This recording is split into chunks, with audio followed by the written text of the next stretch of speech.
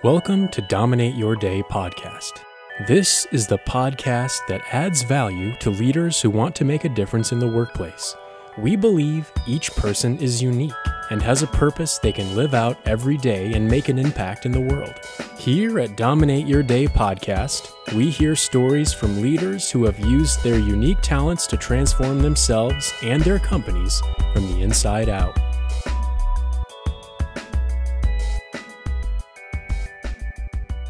So welcome to Dominate Your Day. Today I have a really special guest that has made a huge difference, I believe, in the world in what he's done. And I'd like to introduce you to Steve Tang, also known as Stephen Tang. Steve, welcome to the show. Dana, it's wonderful to be with you. Yeah, in our time together, a brief time this morning, I've been so impressed with your story, and I want to make sure that our difference makers that are here listening on Dominate Your Day hear what your story has been and how you've come from immigrant to chairman, CEO, founder, business civic leader, just a person of dignity and personal humility who's making a difference right now. So welcome to the show and tell us your story. Well, it's great to be here, Dana. I am the son of Chinese immigrants, came to this country from the war in China in the 40s and 50s. My parents met here. I was born in Madison, Wisconsin, raised in Wilmington, Delaware. Spent a little of my time in Beaumont, Texas for a year, actually. Oh, okay. Here in Texas? In Texas, right. Yes. And a wonderful place. Yeah. Grew up as an outsider. Much of my life being the only kid of color in my grade. But my parents were determined to raise us as all-American kids. So we learned things, how to learn and appreciate music and sports and school, work hard, be self-determined. All those things were very important in my upbringing. I went to school, I have an undergraduate degree in chemistry, PhD in chemical engineering, and MBA from the Wharton School. So higher education had a big place in our life too. But beyond that, I think it was a lifelong learner. The degrees are important, but they're not the only thing I learned along the way. And I've been able to have opportunities to be in high growth situations with companies where my responsibilities and roles expanded very quickly. I think that's one of the keys I'd say is to success is get yourself in a high growth situation because you'll learn a lot and get to do a lot of things very quickly. And then looking back on my life, now at 63 going on 64 years old, I've been fortunate to have the title of Chief Executive Officer and Chairman of the Board for over 30 combined years. So I've had a lot of roles in the for-profit setting, the nonprofit setting, that involve the life sciences, specifically medical diagnostics. I've been involved in global public health initiatives, let's say to eradicate HIV and Ebola.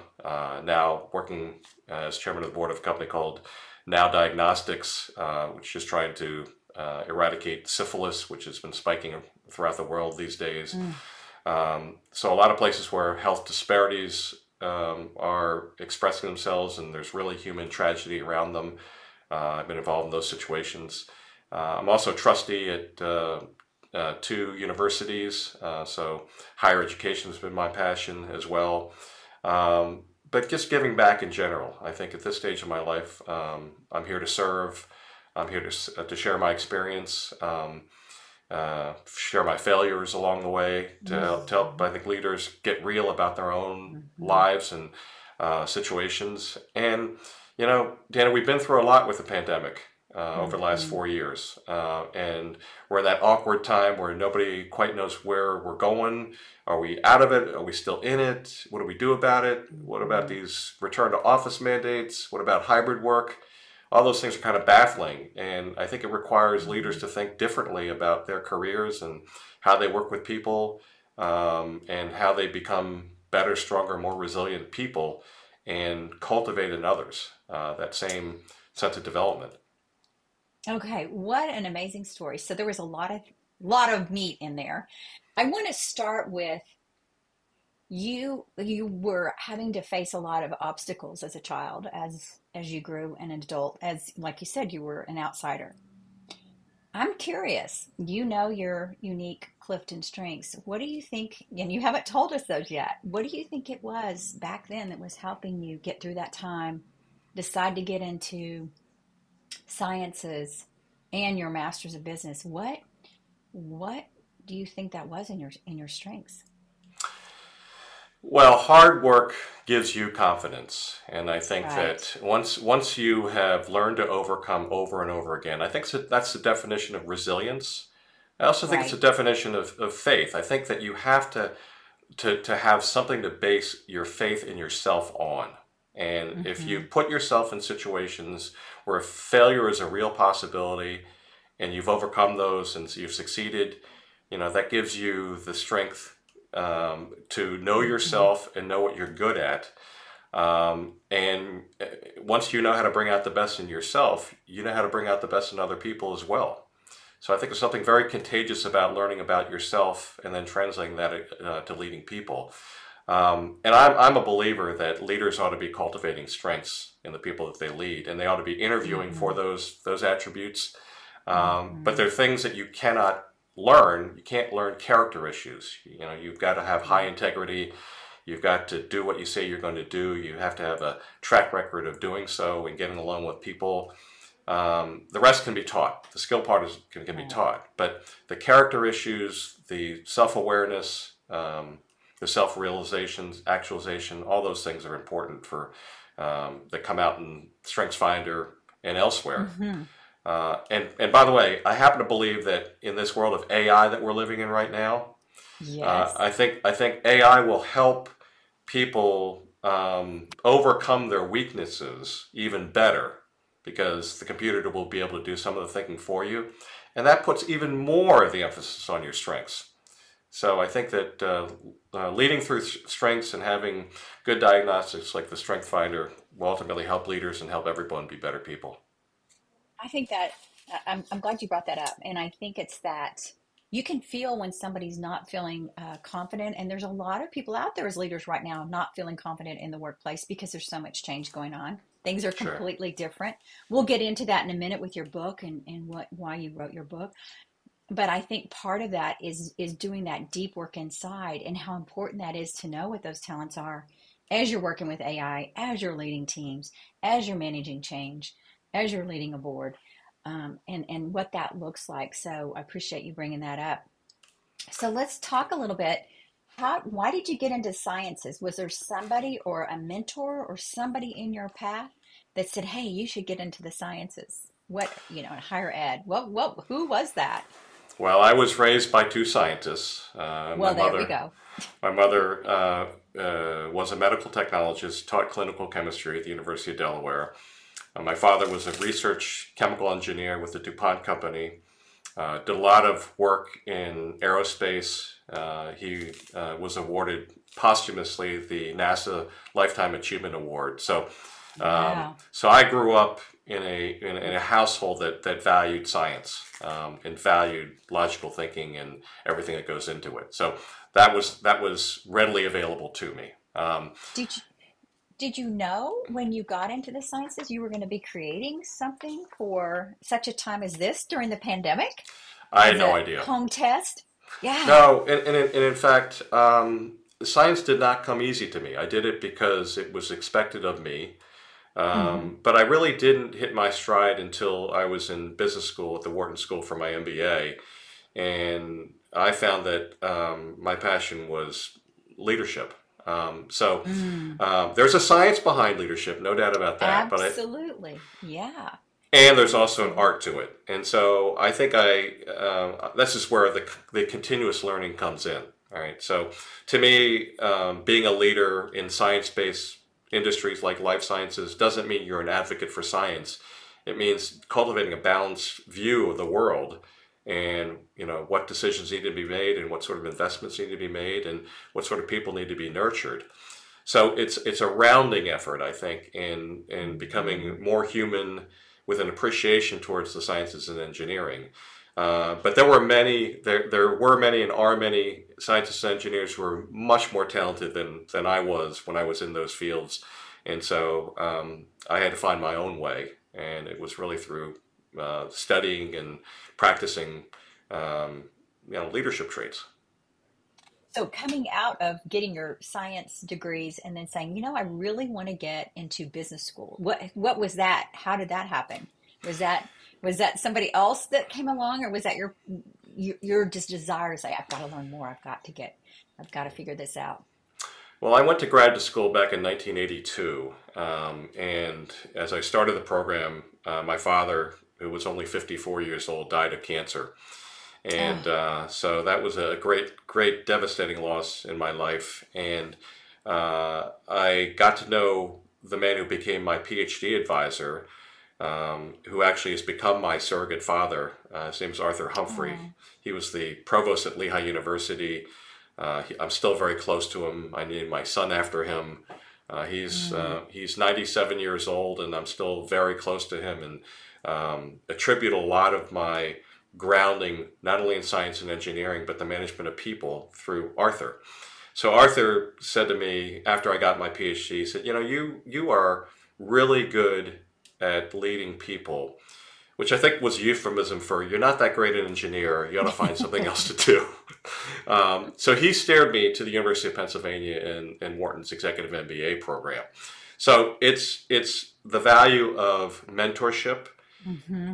It's the value of being mentored, and I love the saying, when the student is ready, the teacher appears, because yes. Arthur came into my life exactly at the time where I needed someone. As he and I share with each other, I didn't have a father, he didn't have a son, so our relationship kind of grew from there.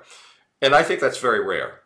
It's usually a fairly combative experience you have with your PhD advisor, because you want to get done soon, and they want you to spend more time, on the research.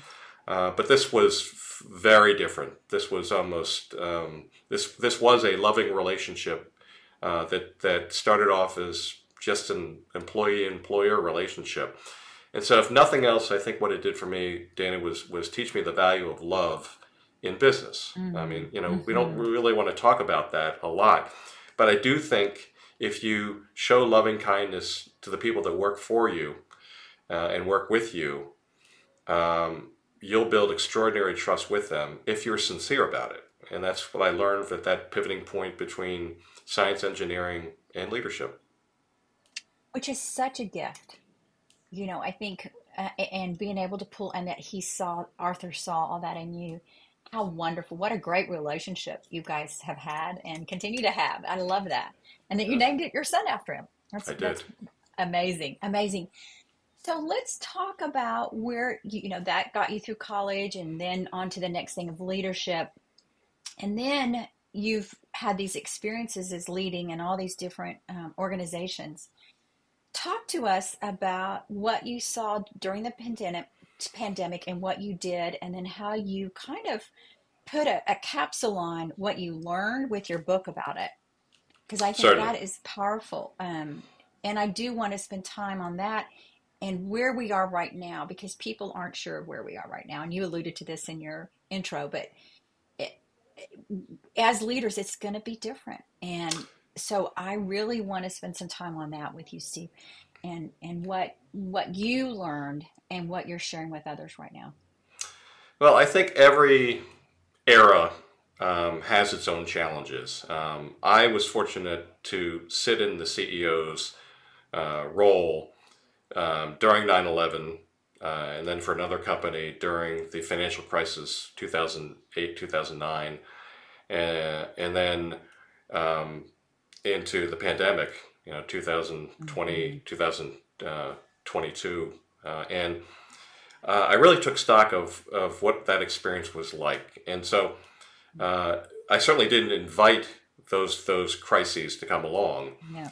But I think the mantle of leadership means you have to perform because people are depending on you. And I think that's key to what I learned during that period of time. Now, the pandemic, I think, took it to another level. I mean, never have we all been in isolation like we were, where there was an existential threat. Going to the supermarket felt dangerous. Interacting with the, DoorDash guy seemed dangerous. All things looking back on it were kind of like, mind-blowing. So none of us, I think, were prepared for the type of isolation. Not many of us have been incarcerated. Not many of us have been in a war where the threat of life or death was so profound. And I think during the pandemic, we all experienced a part of that. So I think we need to take stock of that's what we all went through together. Now, at the time I was CEO of OraSure Technologies, we had developed the only FDA-approved home test for a infectious disease. It was for HIV, which was on the market in 2012. And so when the pandemic hit, we were the only company that had experience developing a product for home use. Wow. Many others came into play during that time. But I think it became very obvious back in 2020 that we needed home tests to help spread the disease, help stop the spread of the disease. And we embarked on a journey which ultimately led us to triple, quadruple our revenue, double our workforce, and increase our manufacturing by a factor of 6 during the pandemic. Wow. And we did it all under the circumstances we're all familiar with, which is some people working at home, and the scientists in the laboratories, and the manufacturing folks in the factory. So how do you do that? How do you actually pull that off? And the profound lesson to me was it's about trust. And I have because I'm a scientist, I have a formula for trust, which I'll share with you. I love it. Please share. So to me, trust is equal to intimacy times credibility divided by risk. So I'll break it down. Okay. So credibility means I trust you because you do what you say you're going to do. In other words, you set lofty goals and I trust you to meet them. Intimacy is different. Intimacy means I trust you because I know you have my back. In other words, I know you care about me. All right, that's different than I trust you because I know you say you're going to do what you do and can meet goals or meet your number or your sales target, whatever the case may be. And then that's amplified by how risky the situation is. So you can imagine the only way for a company to transform itself during the pandemic like OraSure did was to nurture day-to-day high trust with everybody, between everybody. And we didn't have the normal tools available to us. I mean, before the pandemic, we said you can only trust people when you meet with them and you look them in the eye, right? Right? Even right now, Dana, as I'm talking to you, I'm not looking at you in the eye. I'm looking at you on the screen, right? Yeah. I'm not looking at the camera because then I would just be looking at a camera. Okay? I need to see you as a human being.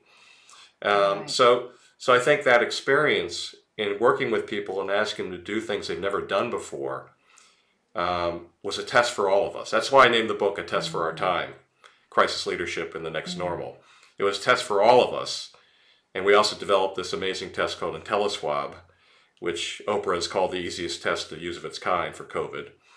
It was a test for all leaders, and it was a test for me personally. And all those things are spoken for in the book that I wrote. And I wrote it mainly because I thought we should learn something from the pandemic, all of us.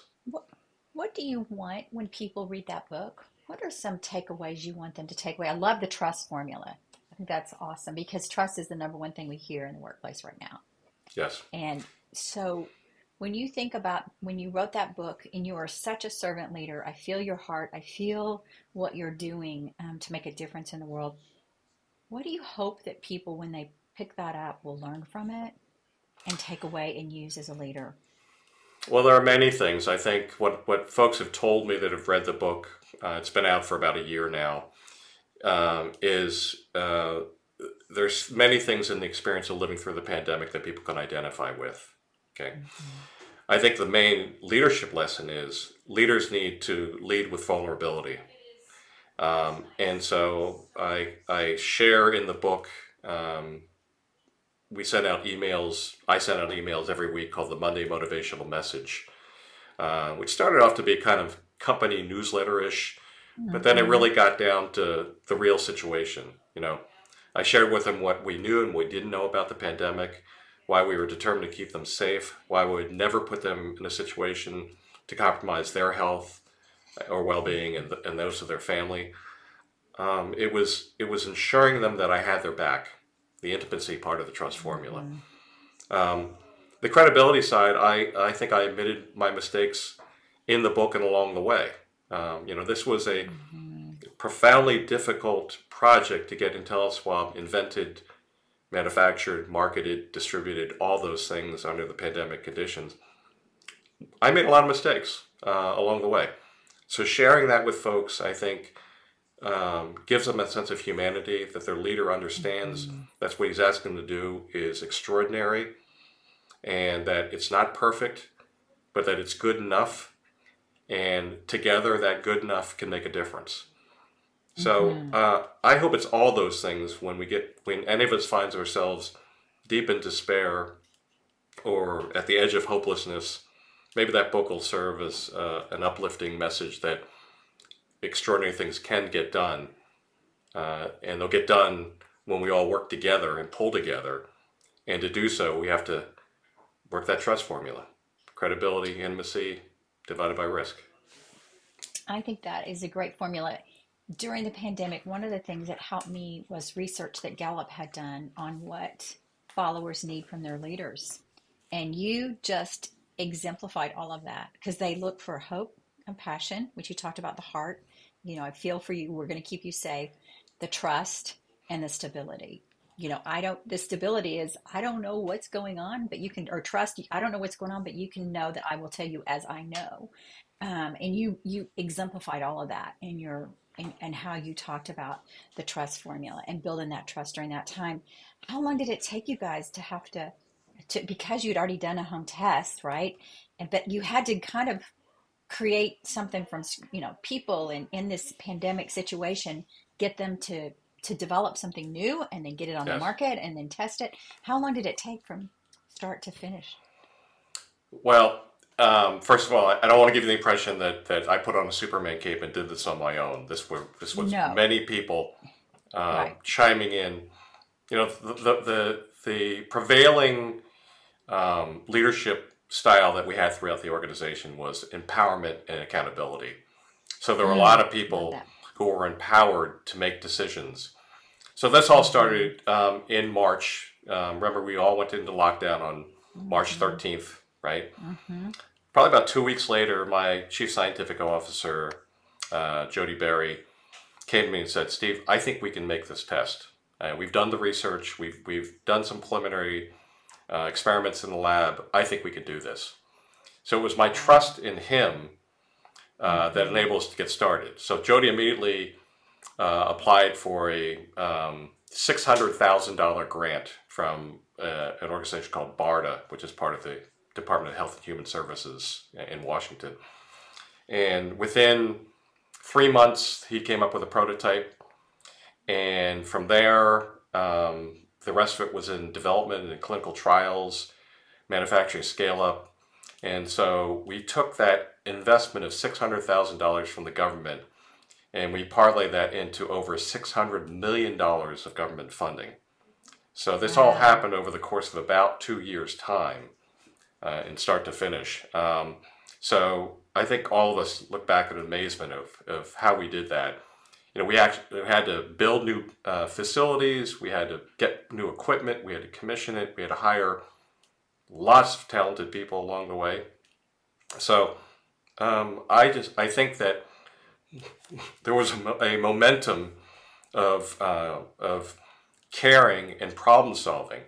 There were times where we were stuck and weren't sure we were going to get to the finish line. And one of us, sometimes me, would say something like, "Gosh, I wish there were a company developing a easy-to-use home test for COVID to get us out of this pandemic." So it became a kind of an inside joke of, if not us, who? Why not? If not when, if not now, when? And so we operated with that levity, but also the seriousness of what we're doing. And in some sense, it felt like what you see in science fiction movies, where the movie The Martian, which I chronicle in the book a bit.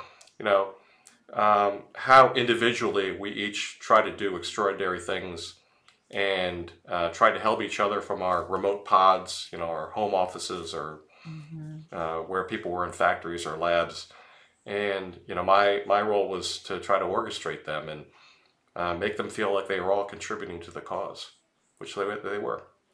What a great feeling. What was that like when y'all finished, got it to market, got it out?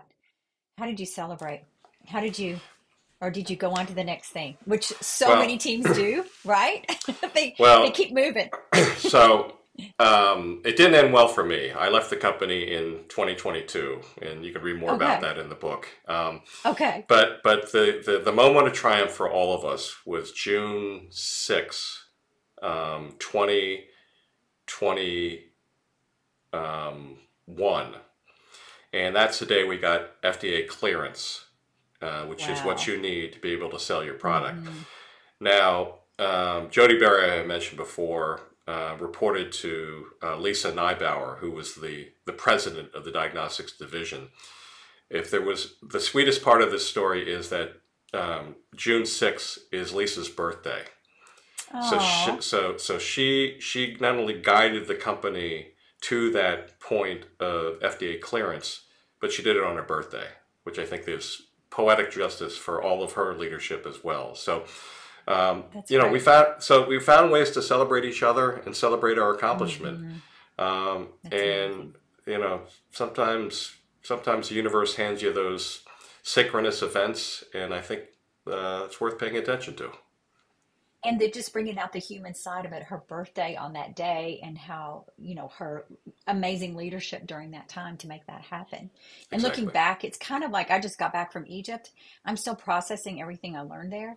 It's going to take me a while to process. Same thing going through what Yes. you just developed and did, and then how you've gone on to help other leaders now and working, serving on boards. So, where are we now in the culture? Where are we now with leadership? Where do you see it? Because I think that is the fascinating, really, discussion as we get to look a little, nod to the past. Now, where are we today with leadership? Well, I think we have to acknowledge that hybrid work is here to stay in some way, Right. shape, or form. And to me, this requires a new look at leadership and the skills needed to become an effective leader in a hybrid environment. And I think that's going to be transformative because I don't think we've done it Hmm. intentionally. I think we've done it by accident because the pandemic required us to do so. So Hmm. what I'm looking for are the extraordinary companies with the extraordinary leaders to use this to their advantage. To say we're going Mm. to become the best company to lead hybrid work because we understand that the skill sets that leaders need to thrive under this environment are X, Y, and Z. Okay, and I don't think any Hmm. company has come up with that X, Y, and Z yet. They're kind of, dragging through it and hoping what they saw in people before the pandemic somehow is related to the hybrid environment. So I don't think it's been intentional at all.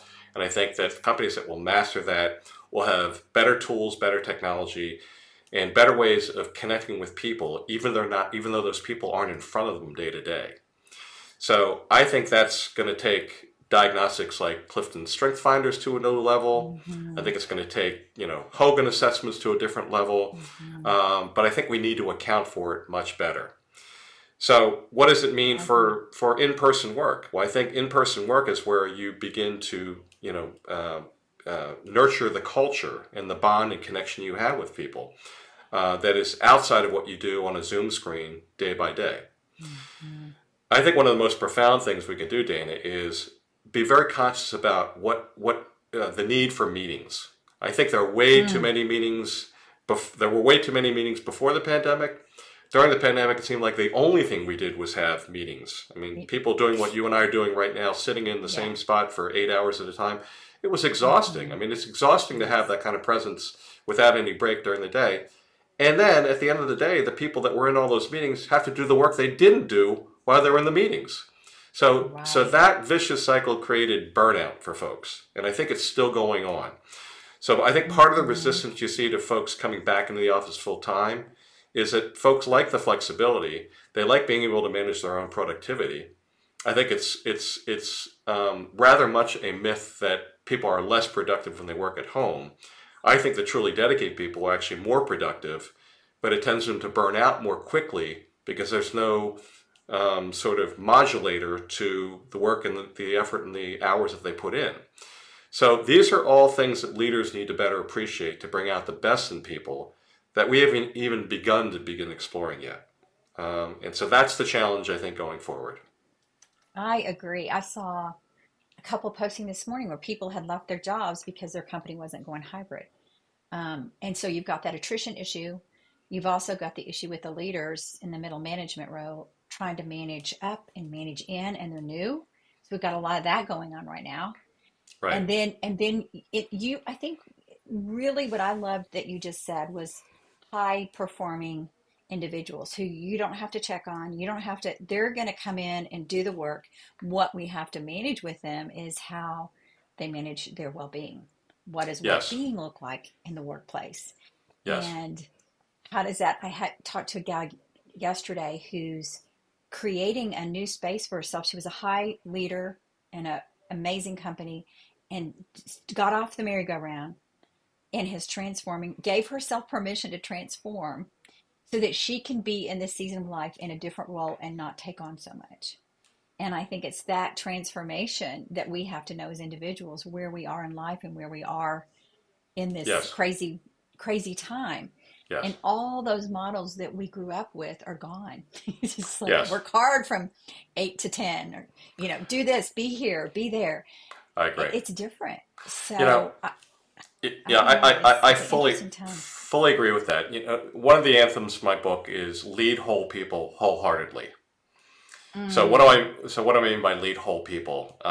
What we learned from the pandemic was you couldn't really separate your employees' work during the day from their home life and their life overall. Those were the people you were leading. So let's acknowledge that we have whole people working for us, not people that are punching clocks that you own from 9 to 5. It's you own their whole existence, everything that's going on with them, their life struggles, finding daycare, caring for elderly parents. Those are all part of who they are. We need to account for that. The leading people wholeheartedly is about acknowledging that they are whole beings and leading them through their minds, their bodies, their spirits. Those are all dimensions that have to be accounted for. And encouraging them to have mind, body, spirit, awareness of their own, and nurturing that in others. And so, it used to be, we can't talk about spirituality or religion in the workplace, right? Because, we don't want to run afoul of HR practices. But what's the reality? Those are things that sustain people. Those are the things that they're difference makers in people's lives. So why shouldn't leaders acknowledge that and nurture that and encourage people to explore that for their own? I mean, I'm not going to insist that you practice my religion or my spirituality. Right. I'm going to encourage you to do it in your own way so that you bring the best person possible into the work setting, whether the work setting is the screen or the work setting is actually in person.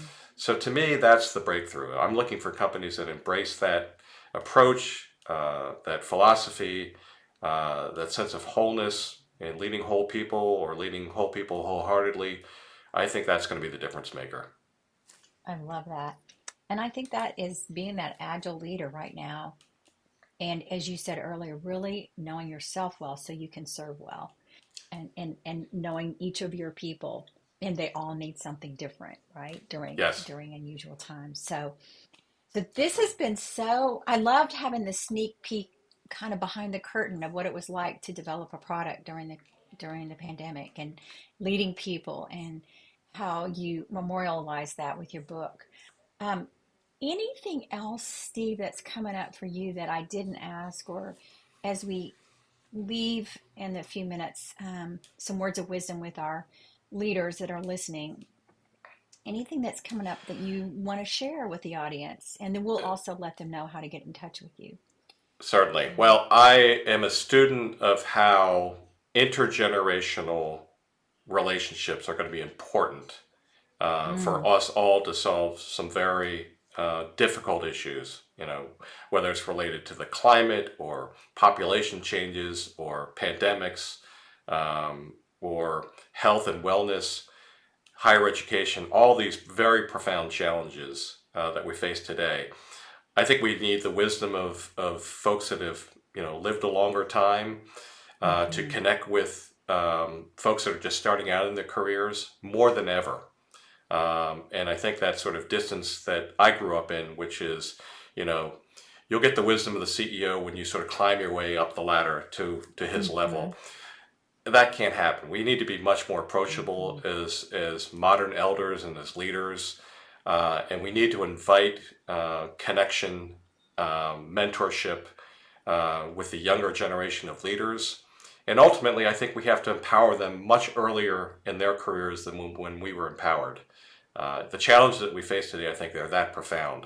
So somehow we need to transcend the developments in technology with the profound wisdom of living through many different life experiences, including the pandemic, that have been brought to us. I love that. And I think that puts a bow on your empowerment and accountability, empowering each generation, because we're going to have like 5 generations in the workplace right now, and they all need something different.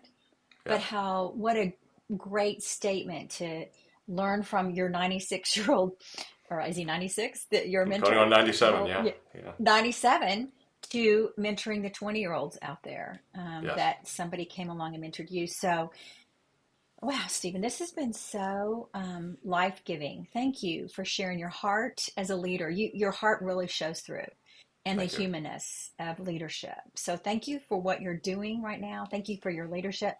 Can you share with the audience the best way to reach you? I think you have a website that they can reach out to you on. You can reach me through LinkedIn, or you can reach me at my website, which is www.tang.ceo. Awesome. Love it. Thank you so much. It was so full of wisdom today. I've got to go back and process everything you said now. Thank you, Dana. Thank you so much. Thanks you. Thanks for all you do. I appreciate it. Sure. Thanks. You have been listening to Dominate Your Day podcast. If you're ready to transform your life and workplace from the inside out, go to danawilliamsco.com and set up a discovery call. We would love to connect with you and equip you with some helpful resources. Thank you for listening today, and please take a moment to subscribe to Dominate Your Day wherever you listen.